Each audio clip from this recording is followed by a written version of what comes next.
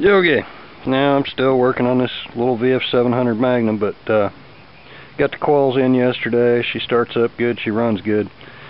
But one thing that a lot of people don't understand is, yeah, you can get a backrest for the center of a Goldwing where you've got a seat a mile long, but for these little cruiser bikes, you generally ain't gonna get one unless you make your own.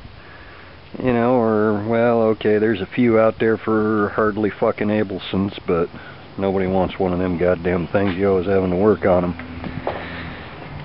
Anyway, what I've done here is I've taken an old backrest, I cut off the luggage rack, and just one bolt on each side. Just catch the shock tower bolt just like you would if you was putting on a luggage rack. And there you go. You got yourself a backrest on a cruiser for when you're solo. And it's just got a crossbar. I rigged that to where the first crossbar from the luggage rack just lays right across the bitch pad. Nice and easy. It's still good and solid. I mean, you can lean back on it. It's got a little give, but not a whole lot. That bitch pad ain't very thick anyway. And you know, I mean, if it bothers someone, the looks, I mean, there's 1, 2, 3, 4 Allen screws. You can pull the factory backrest off the bitch pad, and me personally, I think this bike would look a whole lot better without it, but you got that fucking cluster mess of Honda wiring in there. I'm gonna mount these lights in a little while. Dennis just went to get me a drill press vise. I'm gonna have to make 2 tabs to drop down to mount those, otherwise they're gonna be at the wrong height, and California gonna bitch at it.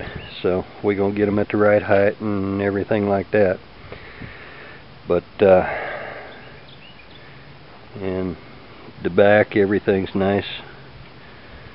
I still gotta re-wax everything, and Marie's been doing a good job on waxing stuff up. Looks like I got a little spot there I gotta wipe off, because my clumsy ass must have rubbed up against that.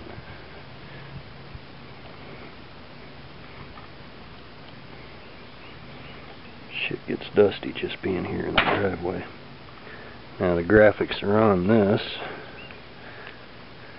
I've got the other side covers and the engine chrome in yonder, but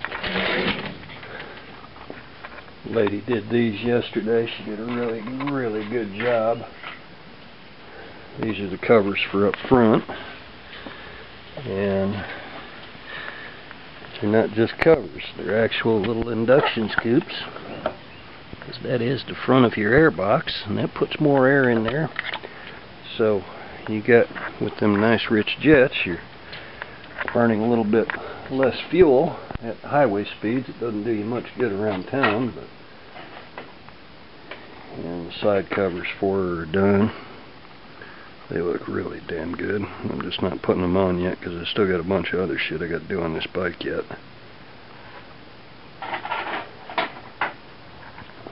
But anyway, back to the subject at hand.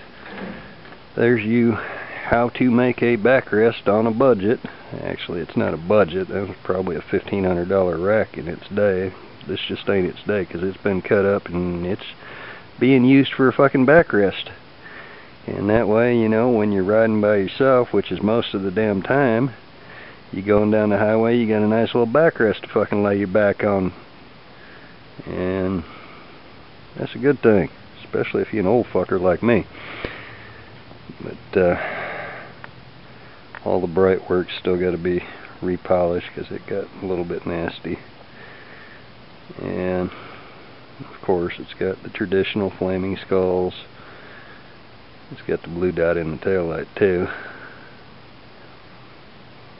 Anyway, holler chow fuckers and fuckettes later. I just figured I'd show you how a redneck puts on a damn backrest.